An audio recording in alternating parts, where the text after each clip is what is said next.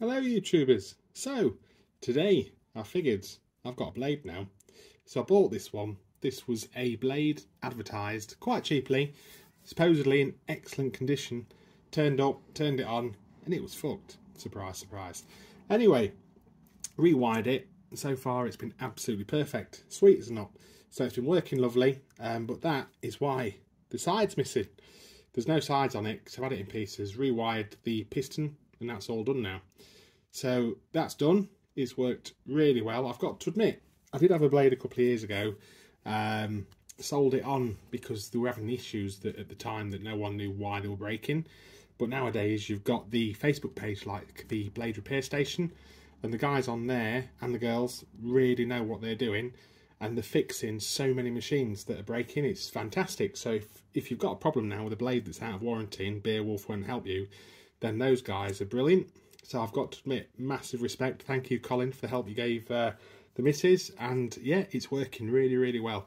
So it's been running. I've had it since Thursday. And I thought, you know what? We tried the video before with the Perfect Draft Pro. We showed that it is really accurate at keeping temperature. So it goes down to 0, it goes up to 12. And basically, on that machine, it was working really well. So I figured, why not do the same with a blade? And I've already tried this, and I tell you what, I was surprised at this because I always thought the blade was cooling to 2 degrees and the beer was coming out the nozzle at 3 degrees. But when I did this test on Thursday, it was actually quite surprising. So I caught it at the end of the chill cycle. So it's not chilling at the moment. So it's the 17th today. So it's been a 30-degree day. And as you can see, it's not in an ideal location. It's in a room where the sun's coming in. You can see the curtains at the side, so that's blocking some of it. But I thought, let's give it a go and we'll see what temperature the beer's coming out at. So here is the sensor coming in from the side, look. It's like something out of Jaws. I'll never win a director's award for this sort of stuff. In fact, I can't even work out where the camera is. Where is it? Oh, it's there, look. So what we'll do, see the room temperature at the minute is in the 30s, so it's really warm. And here's the blade machine. The beer's cool. It's down at the bottom. It wasn't, because it was absolutely buggered when I got it. And then it's down to about 3/4 empty. So never had Desperados before. It's actually really nice, to be fair, on the blade. I was quite surprised. So fair play. That's a good keg, because this was it when I got rid of my blade. I think it was like 60 quid a keg from France. And it was out of date at that. So it was really difficult to get hold of. But you're here to see the scores on the doors. So down to 29.4. So in we go. Let's pour some beer. I apologise, it doesn't need to be poured the best, does it? So let's see what happens to this thermometer.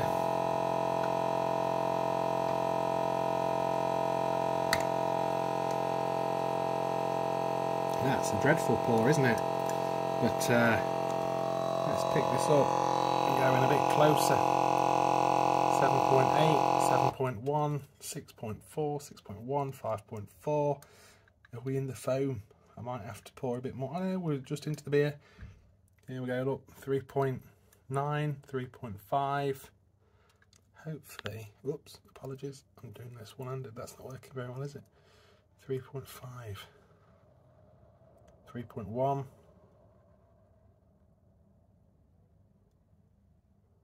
Yeah, interesting. So this is off the chill cycle. So this is off the chill cycle and it's at 3.5 and that's starting to increase. So we're up to 3.8. So actually, that beer is warmed up.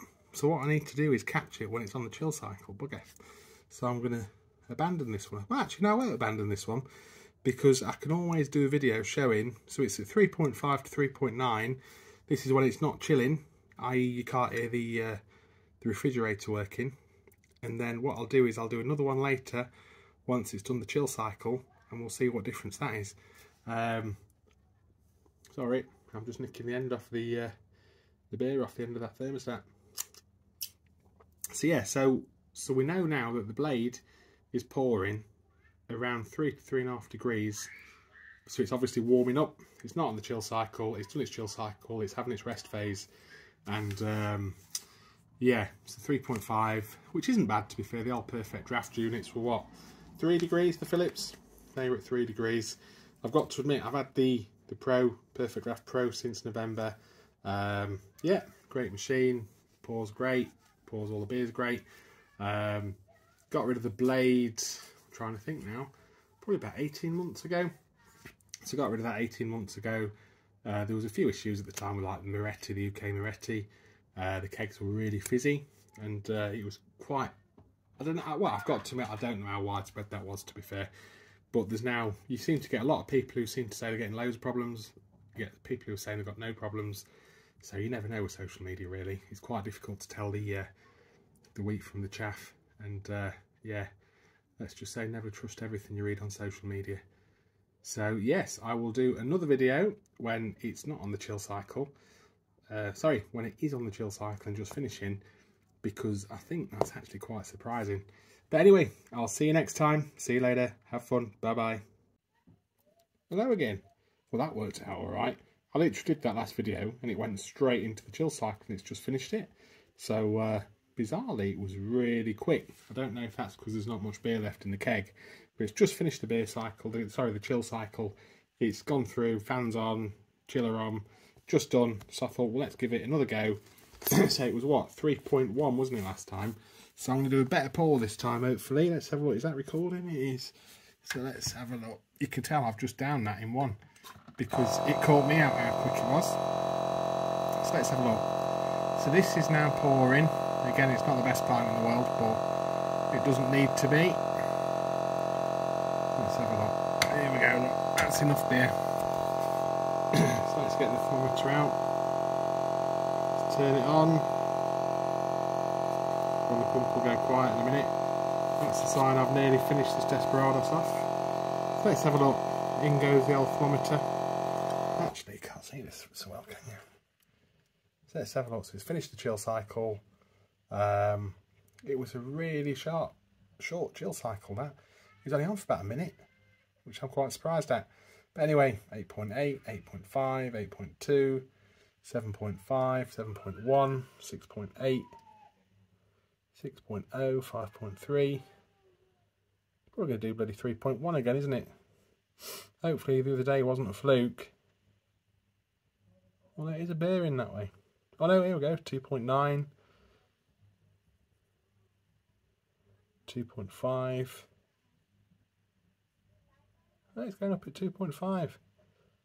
So that's interesting, because when I first got this machine going, the temperature probe went down to 1.9. So I guess for whatever reason, this is the newer 2021 refurb version blade. I don't know exactly what the differences are, to be fair. I know in the original blade it was a big black bowl, and then they brought out the Blade Plus, which is the internet connected version. So that is what the equivalent of the Perfect Draft Pro. So it wasn't temperature adjustable though. It was just, well, I don't think it was. It was just, it gave you information stats like how long your keg's got, how many days, what the temperature is, blah blah blah, how much is left in it, so on, so on, so on. So yeah, it could be that it chills it more when it's a fresh keg, because this keg, I don't know if you can see that. Yeah, you should be able to see that. I'll take the camera in a bit. Let's try doing software zoom. Can you see that? Yeah, so the keg's down near the bottom, the temperature's down near the bottom. So it might just be that it doesn't put as much chilling into an empty keg. Because that is one thing that has really surprised me as well with this this new 2021 blade. So it's got the silver cutouts in the bowl, like the Blade Plus.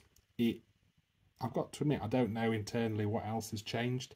So I had to rewire one of the pistons, because one of the pistons, the wires melted. So I don't know what the hell the previous owner was doing. I don't know if a keg got locked in there and they were constantly activating it, or whether it was just the cable got caught on the chassis. And yeah, who knows. I've got to admit, I did add some tester tape, it's called. It's what I use on car wire harnesses, and I've put that in there, and that should just take away some of the sharp ends where the wires run. Because what happens when your piston runs, the wires are moving. So if it's running over a sharp edge too many times, of course, it's just going to cut it like a pair of scissors. So I don't know if that's some sort of design flaw or what.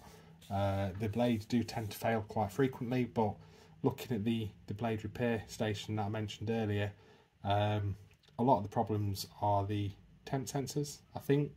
I don't know if that's the common problem, but I think that is the main problem with the blade. It's just the sensors they use, they just basically go bad, and then you put a new sensor in and it works again. It's like happy days. Yeah, I don't know. I've got to admit, I thought we were going to get a lower value on that one. So what I'll do is, obviously this is with an empty keg. I'll take one for the team. I will finish this Desperados. Maybe not today. I've got the opticians tomorrow, and we will see what happens with a full keg, because that full keg was down to 1.9 last time, which is really impressive, and the power usage was, I don't know if the power usage is the same on this 2021 refurb than what it is on the original blades, but I've got to admit, it sips power. It absolutely sips power, unlike some other systems that I won't name. But yeah, happy days. So I'm going to go and drink this beer. It's cold, it's 30 degrees outside, and I've sat here for 10 minutes, which is probably 10 minutes too long when you've got 2 kids. So I'll go and see what they're doing, and I'll get a bollocking off the wife. So happy weekend, have a good weekend, and I will see you all later.